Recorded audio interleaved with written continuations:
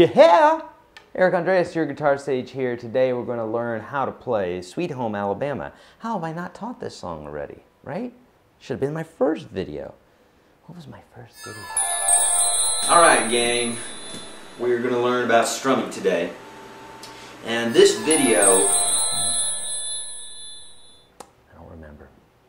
Okay, so here we go. This song is actually really easy to play. There's some really cool licks that really spice it up. But if you want it to be lazy, you could just play simply D, C, add 9, and a G. If you don't know those chords, you need to know them because you're going to use them a lot. Hit the link below, YourGuitarSage.com, get the free ebook. It'll help a ton with this kind of stuff. Otherwise, we're building the licks off of these, okay? So the first bit, you're just going to be playing strings 2, 3, and 4. You won't even play that high note there. And you're going to go. So you're going to hit that note, that D, twice. So like, and I'm muting it there.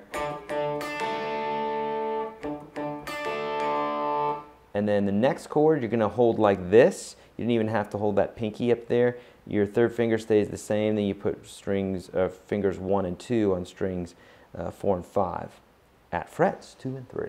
So kind of like a C chord, but you're playing it with fingers 2 and 3. So basically the same lick again, except you're hitting the low C instead of the D, and then arpeggiating through the chord. And arpeggio is when you strum slowly through a chord. So,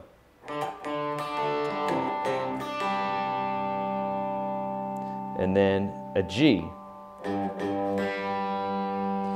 Okay, now, there's so many different variations that you could play of this because they play this riff like a bazillion times, plus like 2 more times, 2 repeats at the end of that bazillion.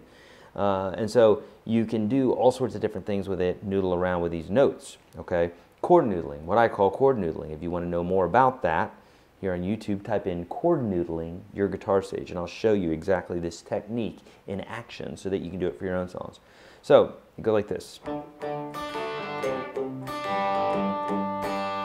And so at this end he goes 2 G's and then just kind of hits the chord. And then this riff goes.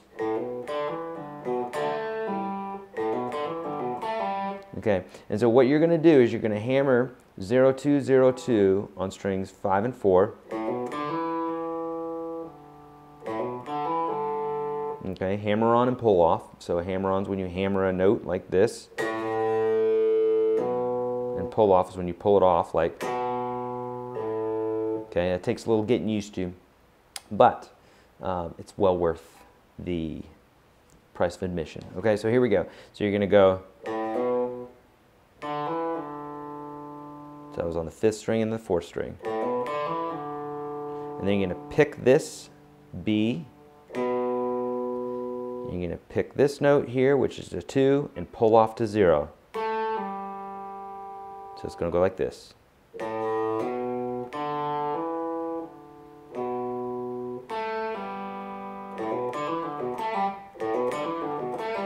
So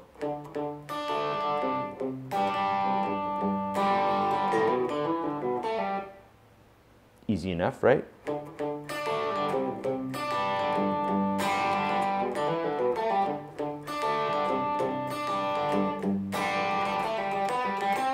What? What was that? Okay, I'm going to show you. It's on the G string on your guitar.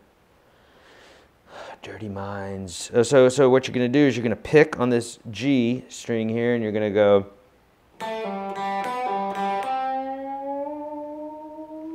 Not like that. I'm playing with you there. But you're gonna pull off 2, 4, and then bend 5. Okay? I'm going to bend it up a whole step.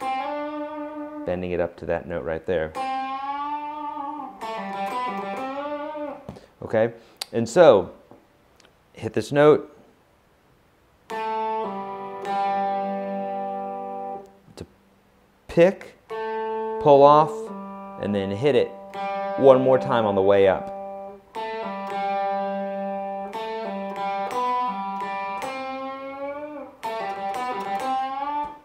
Get it? Okay. Now, that is the basic part of the song. So together it's going to sound like this.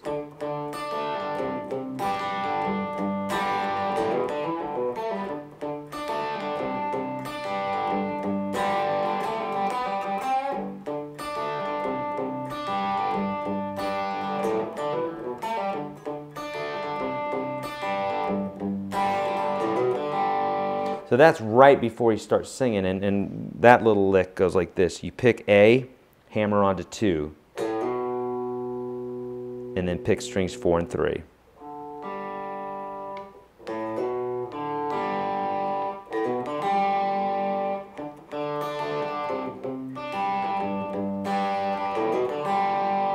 Right? Easy enough. Now, we have this...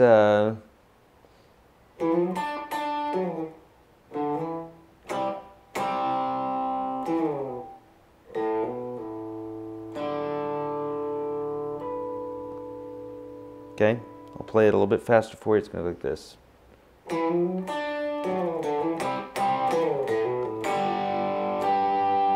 Okay.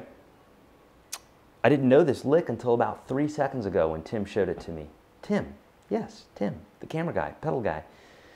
I forgot about this lick. So he just showed it to me. That's why I'm a little rusty on it. So it's going to go like this. It's cool. It's a little like a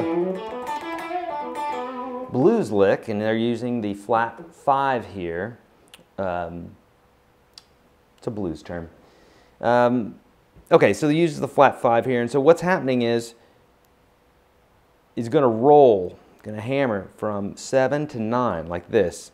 1 pick, 3 notes. I'm just going to hit this note right here, which is a D.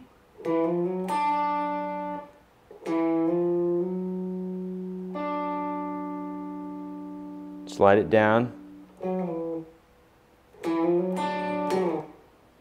Okay, then you're going to hammer 5 to 7 on the A string. That's a double stop on strings 3 and 4. It's the 5th fret. So you're going to hammer. So.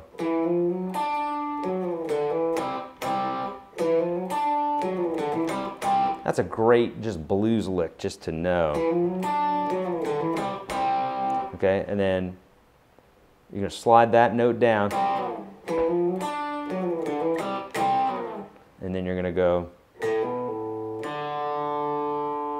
actually, okay, and what that is you're going to hit the A string, and you're going to hammer onto 2, pull off again to 0, and then hit strings 3 and 4 open, so like this. And then 3 and 4 open. And then the harmonics of it. That's at the 12th fret, strings 3 and 4 again.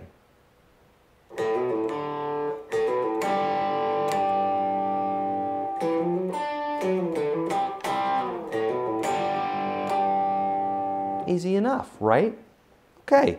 Now, there's a lot of bits and pieces to this very simple song, so don't get overwhelmed. If you're a new player, you're going to need help. That's why I'm here. If you need help with left hand, right hand, or knowledge of the guitar, theory, and that sort of thing, here's some resources for you. 1, hit me up on Twitter and Facebook. I'll answer your questions for you. That's number 1. Number 2 is the ebook that you can find at YourGuitarSage.com. Links are below. UnstoppableGuitarSystem.com. There's a free video series that you can't find anywhere, not even here on YouTube.